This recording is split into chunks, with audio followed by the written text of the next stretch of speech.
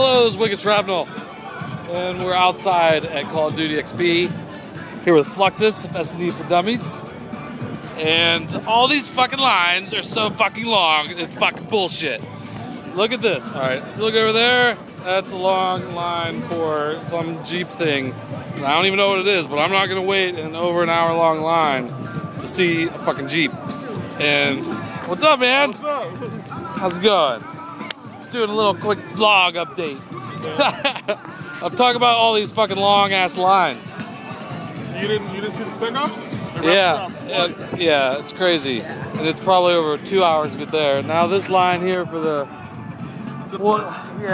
we went over there to the pit. I wanted to run the pit, and people have been waiting there 4 hours, and they said it's broke, and they've just been standing there for 4 hours. I'm not gonna stay in a line for 4 hours and not do anything. Paintball line is like over 2 hours. You got the shirt? Burger Town, very nice. Oh, but I got this cool Call of Duty MW3 here. Take a little bit of the back.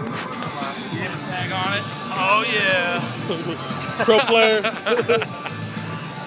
But I mean, it's cool here. I get to play multiplayer. If I'm gonna wait in a line, I wanted to play multiplayer. They have like a gauntlet, and that was cool. But I'm not gonna wait in a line to like go down a zip line like that. 2 hours to go down a zip line. No thanks. But look at that poster. That is the biggest poster in the world. And there's Burger Town over there. And that's it. The lines are really long. I was just hoping people would go home so I could do everything, but everyone's just staying here. Everyone's staying. Why don't you go home now? You guys been here But they're not. Oh well. I'm still having fun. I just wish the lines weren't so long. That's all I have to say. Talk to you later.